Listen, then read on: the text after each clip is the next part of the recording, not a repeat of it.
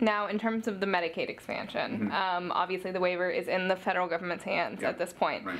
But if they were to not approve it, will the state legislature have anything to say about that? It's kind of Governor Bevin's decision what happens next, but will we have to revisit that issue?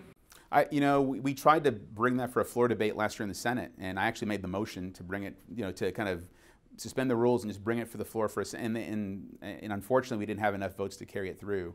I know a lot of the Senate Democratic members of the committee abstained, didn't vote on it at all, so they kept quiet.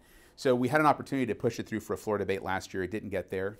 What we've got now is it's all in the hands of a governor. It's one person kind of controlling this, and he's put it forward. If the feds totally reject it, I don't know what the governor will do. I can't speak for him, but I would imagine he ran on an issue saying we can't afford the expansion.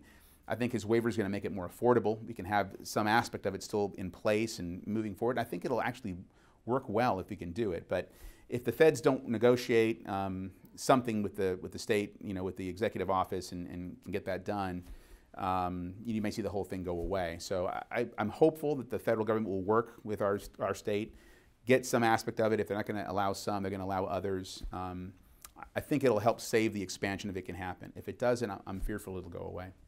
So, but we'll see. The legislature tried to act on it last year. I don't know if our leadership might. I don't know what they're going to say. They might say, "Well, we've already tried to push that through. It didn't have enough support to make it there," and they may just put it as a back burner issue. I don't know.